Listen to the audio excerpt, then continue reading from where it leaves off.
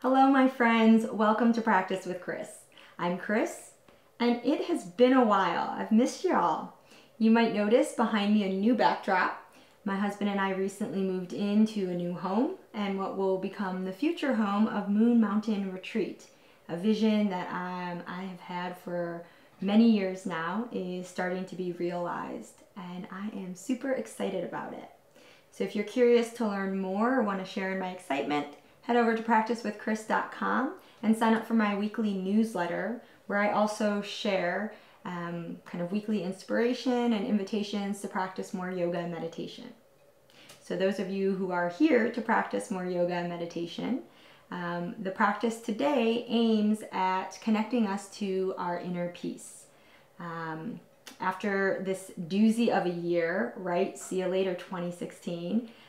It might be feeling like we need that more than ever. Yeah. So the technique that we'll be working with today is to just be present and to kind of move from the surface of the water that might be a little more turbulent or choppy, and start accessing that deeper calm, that deeper quiet that exists within all of us. So if that sounds like something you want to experiment with, grab your mat or blanket, whatever you want to practice on. Make sure you can hear me all right, and let's begin.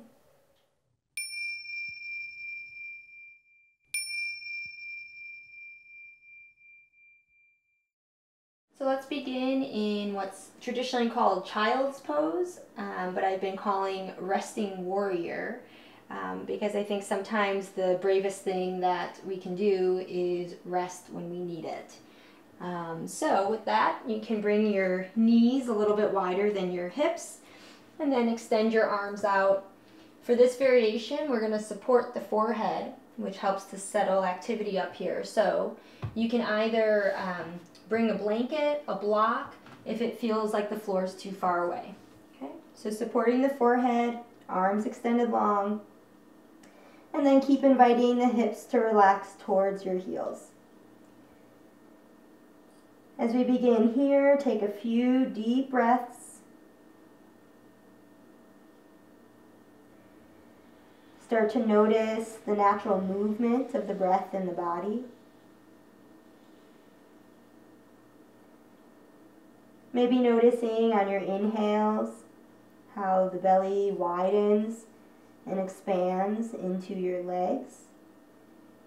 And on the exhale, let that counter pressure of the legs assist all of that breath out.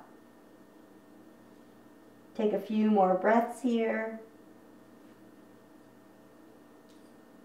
Noticing what you can soften and release as you exhale. Last couple breaths. Maybe feeling the breath in the back body.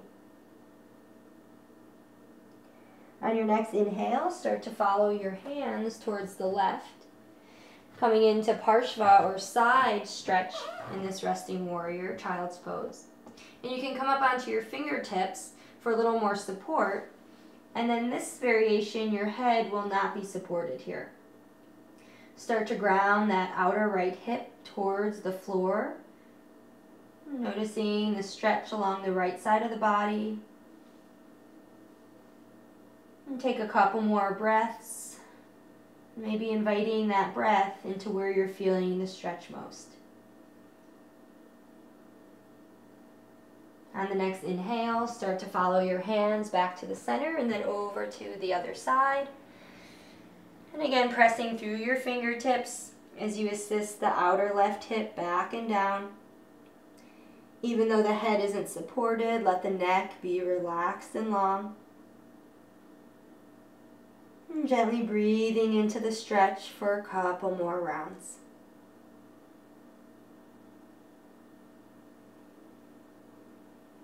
On the next inhale, you can follow the hands back through the center, and we'll come back into that resting warrior child's pose one more time here. And imagine like a turtle would draw its limbs inwards. Oftentimes this pose is also called a turtle pose or tortoise. And you can imagine starting to draw your attention a little deeper inside. When you're ready, you can inhale, come up onto the hands and knees, tucking your toes under. Start to press long through the index finger, and as you exhale, lift your hips up and back, coming into downward facing dog. Again, let your head be long and relaxed here, and then just feel out the pose. Listening to your body, maybe that means pedaling out the feet here, or swaying the hips side to side, releasing the head. And just taking a couple more breaths, noticing how your body feels. Never forcing the stretch here. Right, and as you're ready, start to follow your hands back on your next breath towards your feet as you come into a forward fold. So here you can bend your knees as much as you need to. It's okay if the hands aren't on the floor. It's okay here.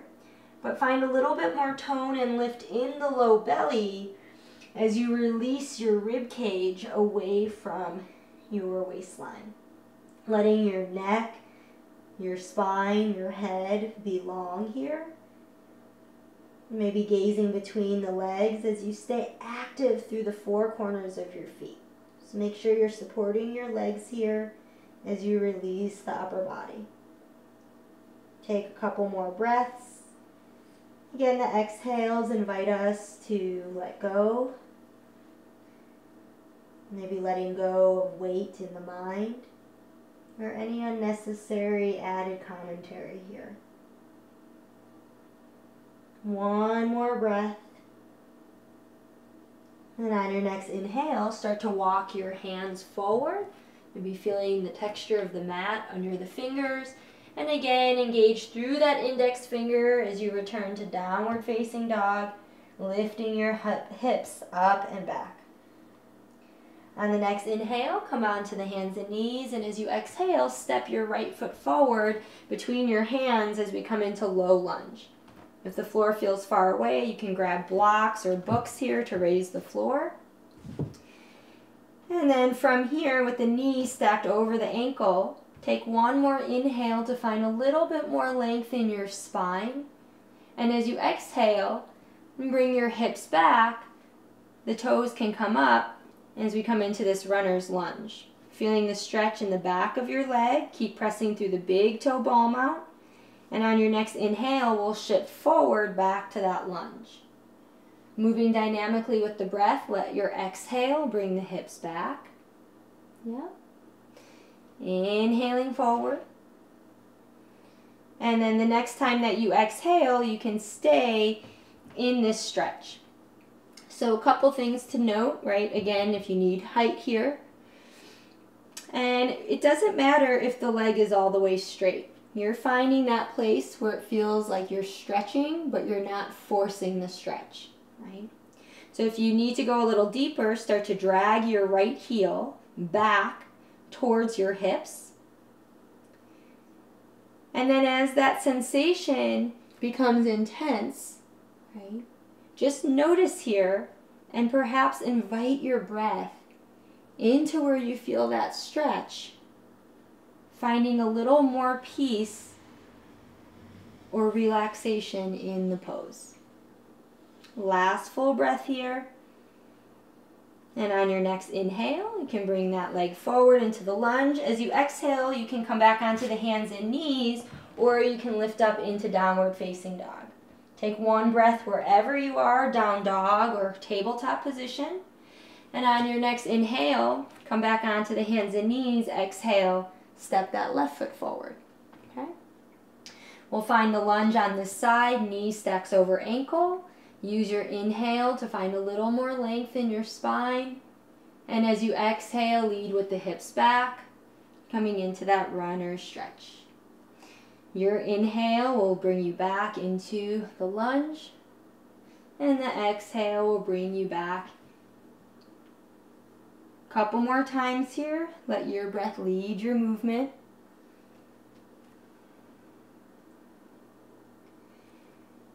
And then the next time that you exhale, you're welcome to stay in that runner's lunge, right? Again, finding the stretch that feels comfortable for you. You can drag that heel back to get a little bit more of a stretch, and then see if you can keep energizing through that big toe ball mount. Right? Notice if you're just waiting for this stretch to be over, and see if you can come back to the present, being with that stretch and using your breath to find a little bit more ease here.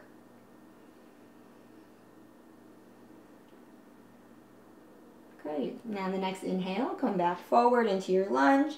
And then this time, you're welcome to step forward, coming into one more forward fold here. Release the head. Again, find that tone and lift in the low belly that allows you to release your rib cage away from your waistline. Let the head go. Take one more breath. And then grounding your feet, we'll go ahead, step back into downward facing dog. On the next inhale, come on to the hands and knees, right?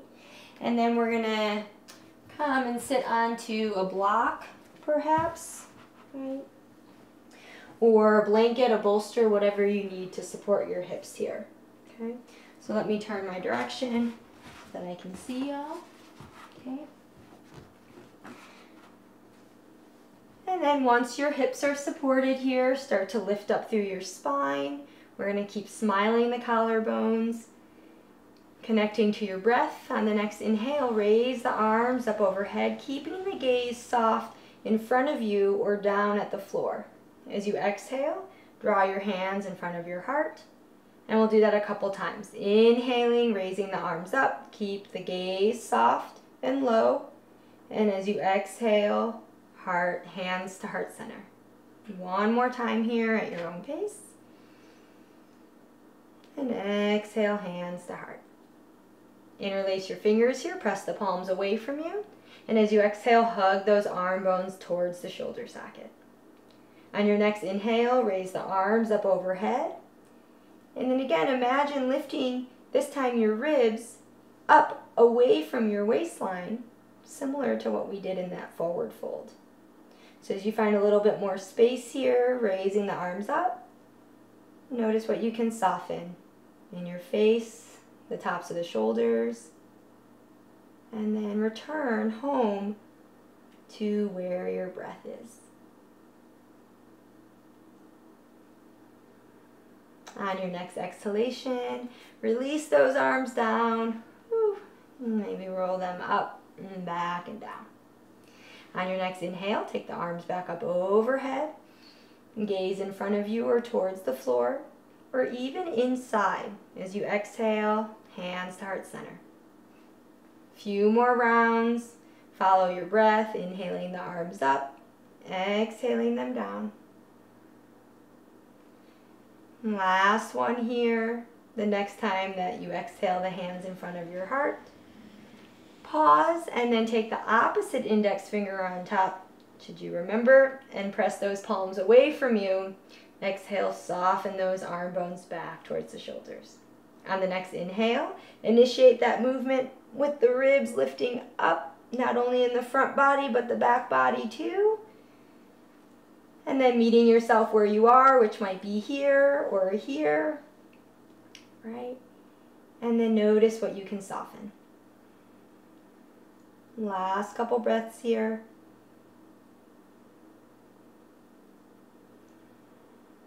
The next time that you exhale, release those arms down. Oof. And again, you can shrug those shoulders up, back, and down. And then maybe go the opposite direction here. Lovely. From here, if you need to stretch out the backs of your legs, you can come back into downward facing dog for a moment here, right? Or you can stretch out the legs one at a time. Just opening up the backs of the knees for a moment, right? And then from here, we're going to transition, bring the feet in front of you. You can come and sit onto height if you need to. And then we're going to bend the knees, bring the feet together. And then you can either grab onto your ankles or interlace the fingers and bring them underneath the feet, right? So whichever one feels right for you, go for it. And then you're going to keep kissing your feet together as you start to invite the inner thighs to relax finding a little bit deeper stretch in the hips and groin. And then take an inhale, get a little taller, lifting your heart, smiling your collarbone. And when you're ready, exhale, keep that heart lifted as you release your chin towards your chest. Maybe notice the stretch in the back of the body along the neck. And when you're ready, you can inhale, roll that left ear towards the left shoulder, letting the chin come up. And then exhaling, chin to heart. And moving to the other side. Inhaling, ear to shoulder, chin comes up. And then exhaling back to the center. You can go a couple more times at your own pace, following your breath here. You're also welcome to come into full neck rotations if that feels safe for your neck. And just make sure you take the time to reverse the direction. The next time you exhale, chin to chest, you can pause. And then inhale, energize the spine upwards, lifting the head up. And then as you exhale, you're going to lead with your belly button, as if you're trying to get your belly button towards your feet, and coming to forward fold. So we're just not wanting to round the shoulders here, keeping all that space in the heart and the chest lifted. And then maybe coming a little deeper, right? Finding where you are in the stretch and inviting the breath to where it needs it. Last couple breaths here. And when you're ready, we'll inhale, come up through the center. And exhale, close those knees. And then you're going to start to make your way onto your back. Okay? So you can start to lower down. If you need support here, you can bring a blanket roll or a bolster behind your knees. We're going to get set up for kind of a final relaxation, so make sure that you are comfortable, okay? So as we come down, I'll take the time to bring your legs a little wider here, and just relaxing your legs, letting the toes relax. You can interlace the fingers behind your neck and let the spine get a little longer as you kind of crawl your rib cage away from your waistline and set your head back down. Right? Then bend your elbows and place your hands on your stomach. If it's comfortable, you can close down your eyes. And then start to follow the breath back inwards, coming back to noticing the movement of your breath, this time in relationship to your hands. So on the inhale, maybe noticing the stomach expand into your palms. And then on the exhale, noticing the abdomen drawing inward away from your hands. You can continue to watch and notice this gentle rise and fall of your breath on your belly. Keeping your hands where they are if it's helpful. Otherwise, keep your elbows where they are. Release your hands back to the floor with the palms face up. And as we move into final resting pose, Shavasana. Let go of controlling your body in any way here, including your breath.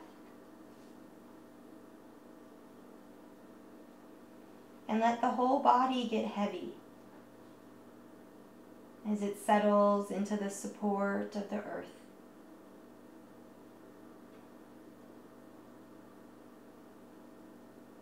Softening your eyes away from your eyelids.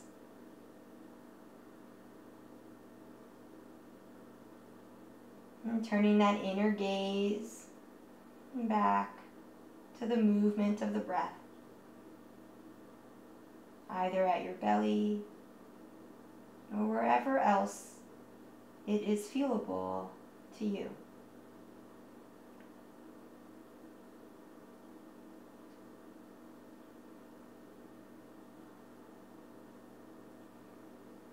softening your tongue away from your teeth.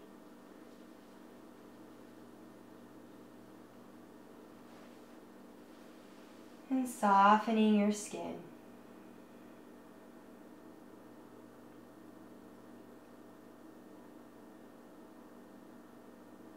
As you gently meditate on the rise and fall of your breath, allowing each cycle of breath to draw you deeper inwards.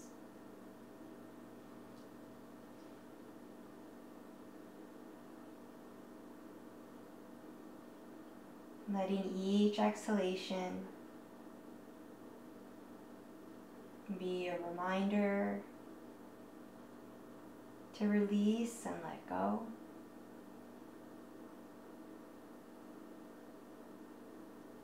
And letting each exhale be an invitation to come back home.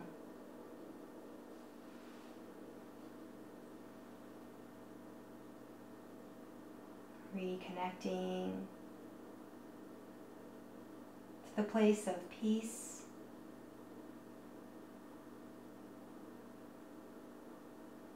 the constant calm beneath the surface.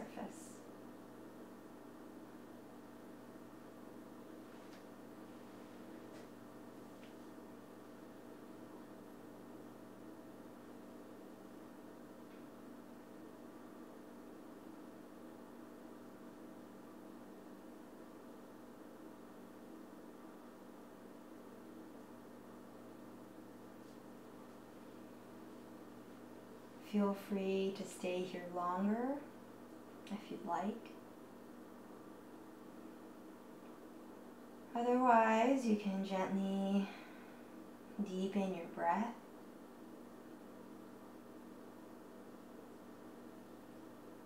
Returning your awareness to the surface of the body.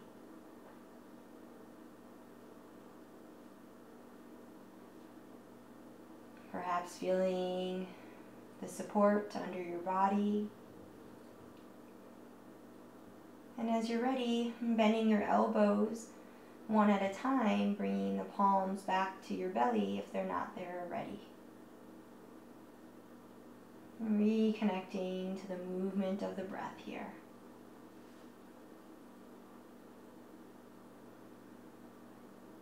And you can take your time to bend your knees one at a time. And perhaps feeling the support or the texture of your mat under your feet. And then, if you'd like, you can hug your knees towards your chest, giving yourself a gentle hug as you continue to practice caring for yourself. Allowing any gentle movement that might feel appropriate. Maybe rocking from side to side or forward and back. And eventually rolling off to one side. And pausing for a breath here. And then gently turn the chest towards the floor. Using your hands, your arms to lift you up as you let your head come up last. If it's comfortable, you can keep the eyes closed down or softly gaze down at one point on the floor. And just take your time to gently arrive in a comfortable seated position. Letting the hips, your sit bones, soften and ground into the support of a floor, blanket, or block. And again, simultaneously, as you stay grounded, finding a little lift up through the heart, up through the spine.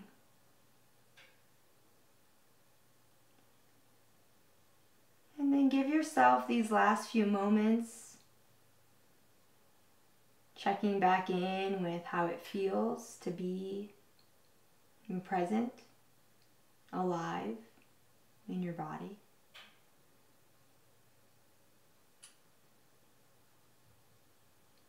Remembering that we can always return to the place of peace and calm